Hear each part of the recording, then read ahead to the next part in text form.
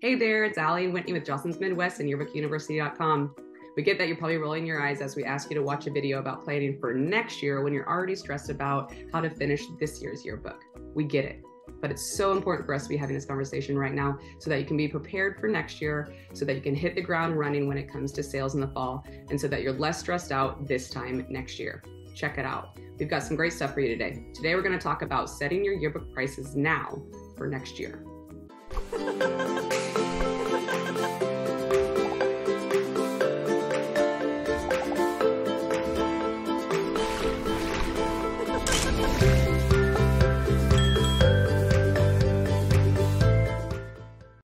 Okay, so today we're going to give you 4 different options when it comes to setting your yearbook pricing for next year. And this is so important that we get it right from the very start so that we can start to sell through your books starting day 1 of school, and so that we end up profitable at the end of next year. Profit equals pizza, people. So profit also equals cameras. It could equal a trip to San Francisco to attend JEA. Profit is the goal.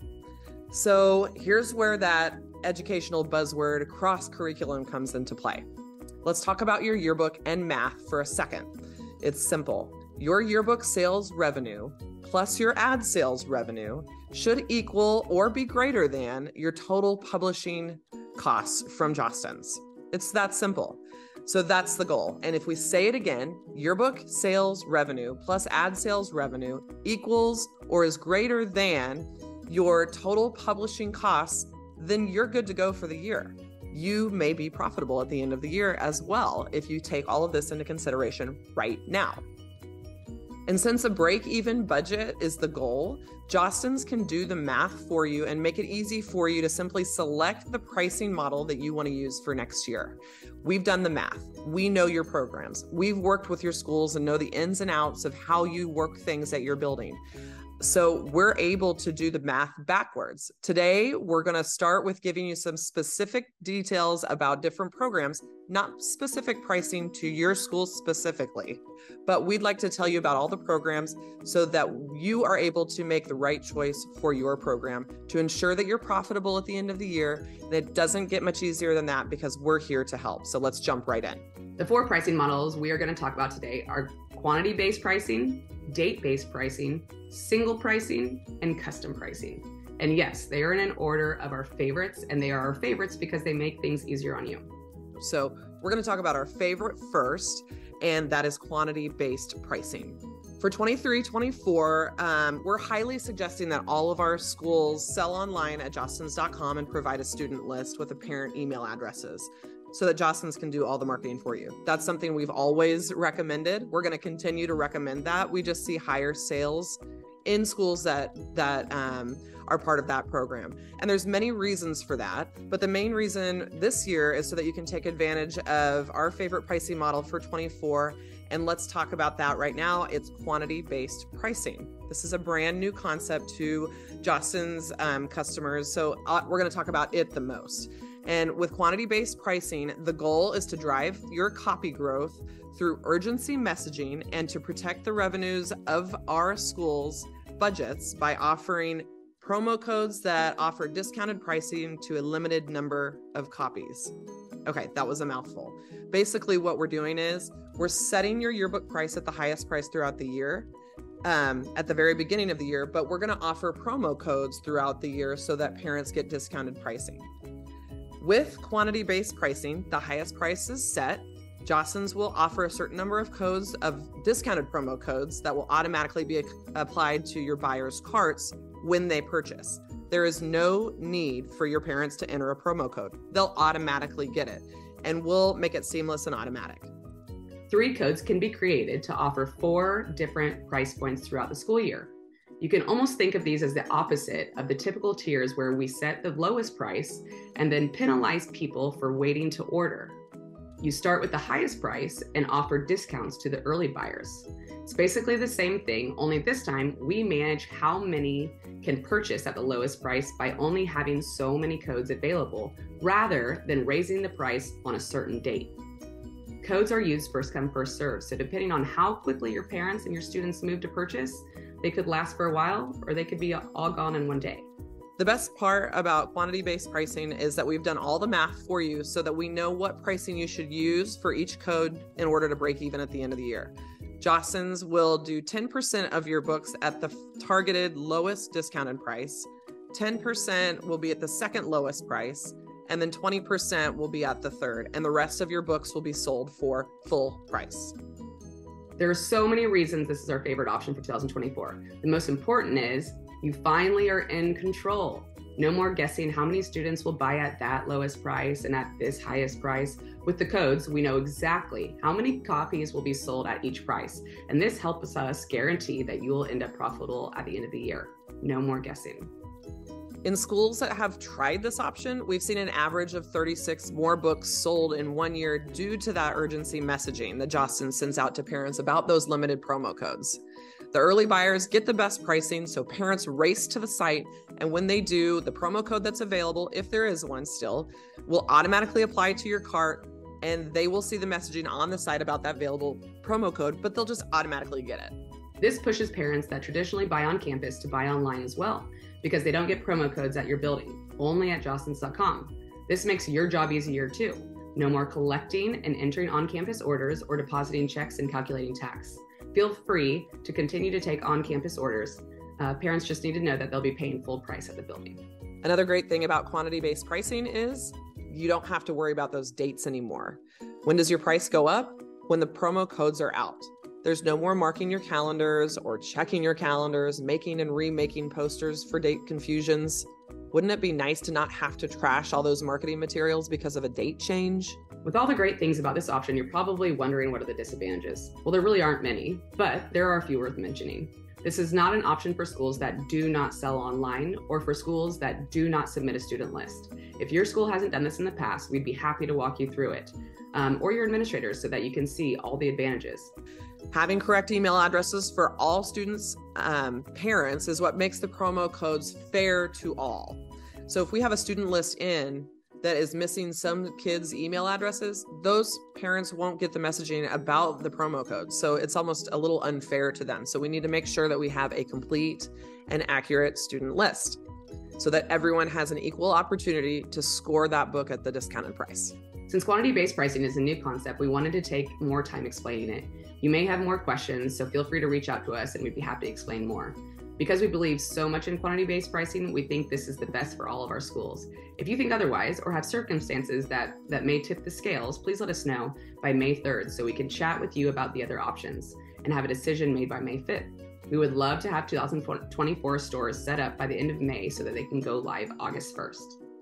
Okay, so next we're going to talk to you about the 3 additional options, which are a little bit more traditional, but probably not as high on our favorites list as quantity-based pricing is. And since no model for pricing is one size fits all, these other 3 options are still available to you. And we want you to choose what's best for your building. So second on our favorites list is date-based pricing, or more typically called tiered pricing. Our goal with date-based pricing is to drive your copy growth through urgency messaging that's based on prices increasing on a certain date. This option is still great because it still rewards your early buyers with a discounted price, but with it being based on a date and not quantity, it is a little bit more of a risk. For example, we could plan on 100 students buying at $50, 90 students maybe at $60, and 60 students maybe at $70. But what happens if all of the students buy at that lowest price and none of them buy at the highest price? This means less revenue in yearbook sales. And if we tip the yearbook sales scale down, then we have to boost that ad sales scale up. And that's a real bummer. With date-based pricing, you can sell online and on campus with or without a student list of parent emails. Though you always know we recommend selling online and a student list submission. But let's check out a couple things to keep in mind. First of all, since parents will buy at the lowest price, typically early in the year at the best price, you will sell most of your books at the lowest price. Because this is opposite of quantity-based pricing, where most books are sold at a higher price, you will probably have to start your lowest price higher than you would at quantity-based pricing. So with quantity-based, you might be able to start at $30, and with date-based pricing, you might have to start at $35. Lastly, we understand that most parents are probably used to getting their yearbook at the lowest price at the beginning of the school year. But when we do that and we sell more than we plan on at that price, we're then forced to either adjust our ad sales goal, beg for forgiveness from admin when they come short on paying the bill, or change the price of the book mid-year. This is not a good look, and quantity-based pricing solves all of those issues. The third pricing model is the single year-round pricing. This is that math equation we were talking about. We know how much you need to raise in yearbook sales, so we can divide that by the number of books you plan to order, and that is the price for every book all year. This seems like a simple model, no dates, no remembering price changes. However, it has its downfalls also. Parents love the urgency to get the best pricing, and without that incentive, sales will come in slower, and it will make it harder for you to know exactly how many books to order when it comes time in spring. This single year-round pricing model works both with online and on-campus sales, or with or without a student list. But of course, we always recommend both of those. One last thing worth mentioning about single year-round pricing is the price averages out, so it'll be higher earlier in the year than it would have been if you did quantity or date-based pricing. It's an average price, so it starts a little bit higher than you might typically be used to. The last option, and not on our favorite list at all, is called custom pricing. By custom pricing, we mean pricing that is not based off the equation for success, which is the yearbook sales revenue plus ad sales revenue equals total publishing cost. If, for example, you don't love that you have to charge $50 per book to be successful, and you decide to charge $25 instead, well, that's custom pricing. Custom pricing for us is a red flag because it means your program is not self-sufficient. It means you're borrowing from somewhere to pay the final invoice. We don't want you to have to rely on another program or department. We want you to be able to cover your bill on your own, and that's job security at its finest, friends. Now, sure, there may be some situation where the board says we don't want parents to have to pay more than $25 per book, so we'll cover the $25 out of our budget. This is a guaranteed support from your board that we know we can count on. Or if you would like to make the book $25 per book by hosting a fundraiser or two throughout the year, and you can bank on that profit from that, sure, that makes sense also. But where custom pricing does not make sense is when it comes down to that gut feeling that the yearbook price should just be whatever you feel like. Choosing a custom pricing model over one of the suggested options comes with risks. Jostens' suggested pricing is based on a finite equation. Setting the price that doesn't satisfy this equation sets the yearbook program up for a loss and deficit. Just because a price feels right doesn't mean that it's going to pay the bills. However, this option is great for programs that might know they have guaranteed support, guaranteed fundraising profits, or guaranteed surplus from previous years. Again, nothing is one size fits all. If you're choosing this route, make sure you have a plan using the following equation. Revenue from yearbook sales per book cost times the number of books, plus ad revenue, plus any fundraising or support from the district equals total publishing costs. If you do not, custom pricing is not a good option for you. So to review, there are 4 pricing models we're presenting to you for 2024. In order of our favorite, with a few perks for each program, we have number 1, quantity-based pricing, which guarantees break-even budgets due to planned and limited promo codes that guarantee yearbook price points for better budget planning. Prices start at the highest price, but automatic promo codes, if available, are applied when parents check out. This is our suggested option for all schools this year, and online sales and student lists are required for this option. Date-based pricing, traditional tiered pricing where the price is set at the lowest point and increases on certain dates. The third is year-round pricing, where you can easily price your books at a single price all year, knowing this may affect the rate at which purchases come in throughout the year because there's no urgency to buy. That fourth option, and not our favorite, is custom pricing. We want you to be able to afford your bill on your own because that secures your job and a successful program. This custom pricing is based on yearbook sales, ad revenue, district support, fundraising profits, all of those to be successful. The great news is, with the plan, there's no right or wrong answer. We just wanted to communicate all of these options to you so that you can decide what option is best for you. Friendly reminder, we will be signing all schools up for quantity-based pricing unless you reach out to us by May 3rd to discuss so that we can have a final decision by May 5th.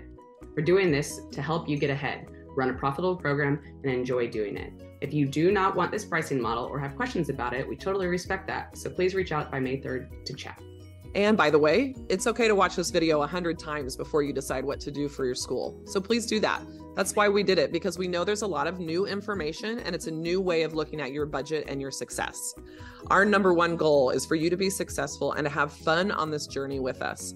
Everything we do and suggest is with that in mind. Have a great weekend, guys, and we will follow up in a couple days with a reminder to reach out by May 3rd with questions or a decision. We are here to chat when you're ready. Thanks, guys.